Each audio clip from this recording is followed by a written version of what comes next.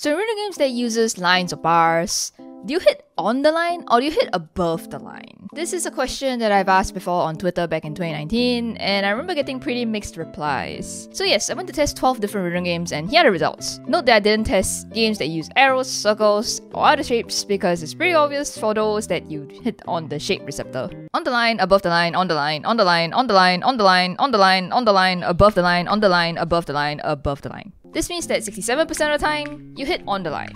And that's it, that's the end of the video. Thanks for watching. Yeah, no, just kidding. I still have some things to clear up. For Quiver and also Mania, they are actually pretty skinnable and customizable games, so that means that you can actually set it to whatever you want, on the line or above the line. So saying that it's above the line isn't completely accurate. But I'll say that my observation of above the line is based on the default skin and the most popular skins that are used on those games. And also, it's based on how skins work. The games themselves draw the hit position of each note at the bottom. So unless you use a skinning workaround, it'll always be above the line. Also, another thing is that you're not supposed to watch the note fall from the top of your screen to the line. You're supposed to keep your vision at about this area and read patterns. Watching where the notes land is bad practice. So what's the point of this video? I don't know. Okay, but like, despite what I just said, seeing where the notes land is actually kind of important. When you're used to notes landing above the line, like I was with Also Mania, your visual reading gets a bit messed up when you move to games that go on the line, like 2DX. But there's no way you can change this, right? You just have to get used to it? Well, you can actually change it if your game has visual offset. But what is visual offset? Well, before I can explain what the heck that is, I have to give some context. Oh boy, it's time to talk about my favorite part of rhythm games. Offset. Alright.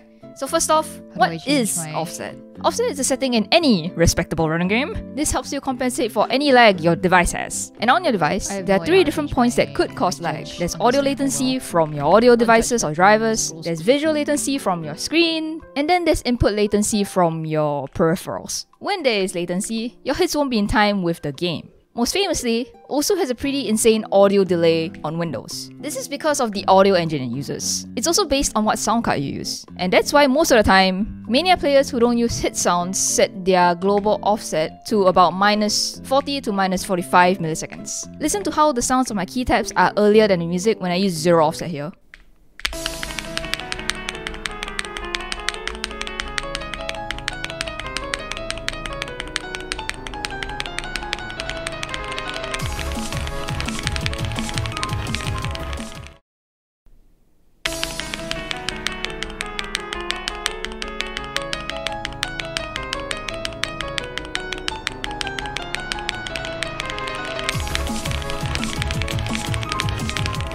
Some sound cards like mine are even worse and go up to -50 or 70 milliseconds. So yeah, to fix this, you just change your game's offset. And that's pretty much it. But yeah, there's still more. Basically, from all the games that I've played and observed, I noticed 4 different kinds of offset. Oh man, strap yourself to your seat and grab a drink, because hell, this is a convoluted topic to explain. Massive warning that all the labels I call these offsets and what I say about these are what I've personally observed and what I call them. This is from what I see as a player, which means that I actually have no idea what's going on behind the scenes in the game itself and what the game actually does to adjust the offset. So take this entire video with a grain of salt. And if I've gotten anything wrong or missed out on something, please let me know in the comments. Okay, so even though I said there's 4 different types of offsets out there, most games only have 1 or 2 offset options. So which kinds of offsets are they using? They are usually using 1 or 2 of the 4 offset types. And how do you know which offset type they're using for sure?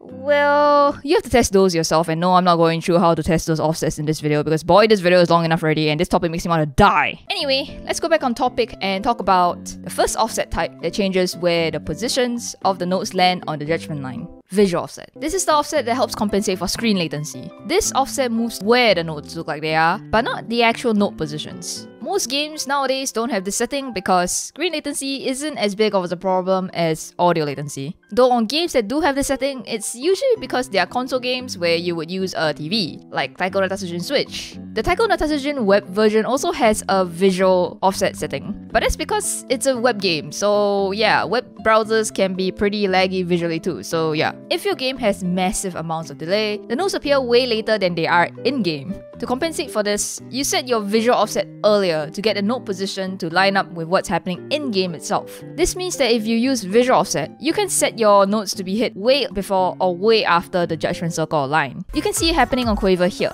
The thing about visual offset is that it does not change when to hit notes according to the music. So don't use visual offset to fix any timing issues or audio delay issues. It's only used if you suspect monitor lag. And that's basically it. But since I've talked about one of the offset types already, I should just go over the rest too. So let's talk about the next one, audio offset. This is the second type of offset and is the most widely used offset. Like I said earlier, most games only have one or two offset settings. Chances are, it has audio offset. Audio offset shifts the sound of the music earlier or later. It's purely audio, it doesn't do anything in the game visually. So let's take for example that your speakers have audio delay. Since it's playing things later than what's actually in the game, what you do is you set your offset earlier to compensate for that. You can also use audio offset if the chart is out of sync with the music. Some charts in community run games have this problem, where charters or mappers don't set when the music starts at the right time. But at the same time, it also could be because people perceive when to press the beat a bit differently from each other, so offsets can vary. Archaea, Lanuta, Vandori, Kalpa, and Quaver use this offset. Does this mean that also uses this offset too?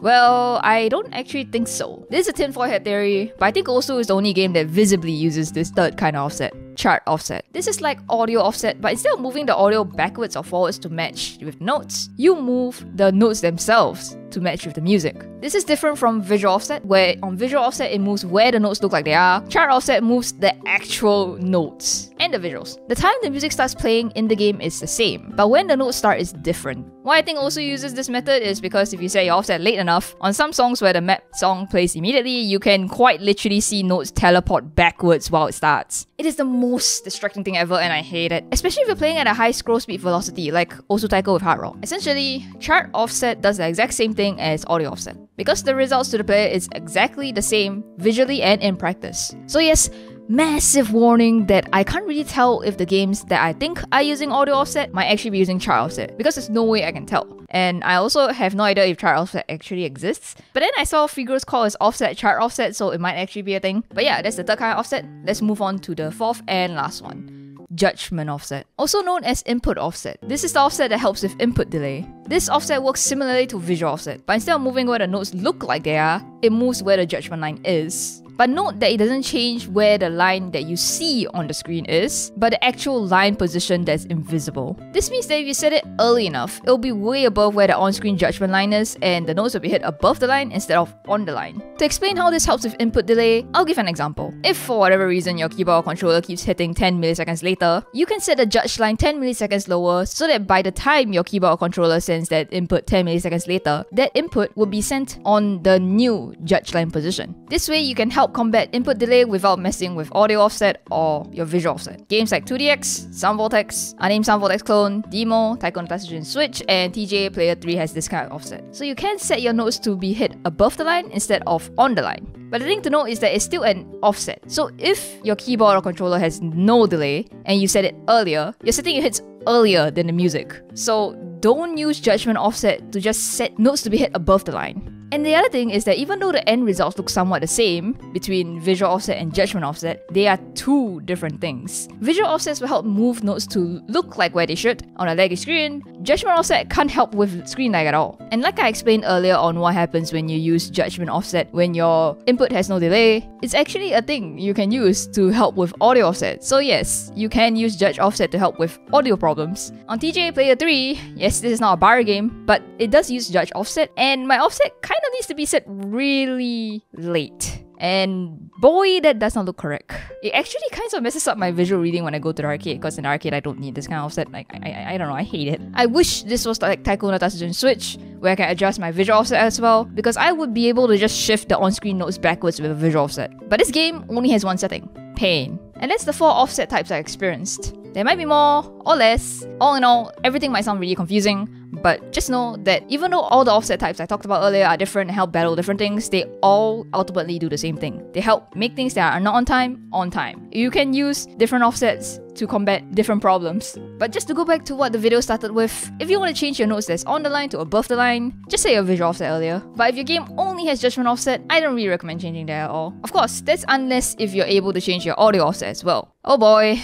Using two offsets together to achieve different things is really complicated. So offset is just confusing in general. Games just like to call offset, and sometimes even change what offset names they use. Like Sound Vortex uses sound and draw. Like what the heck is that supposed to mean? Like games never tell you whether plus makes it earlier or later, or minus does. And some games like to flip this around. And by the way, why is Osu's global offset flipped from local offset? I don't understand why. And why in general in games don't explain what their offset is and what their offset does. Why can't everything be like Taiko no Tatsujin Switch where everything explained right there?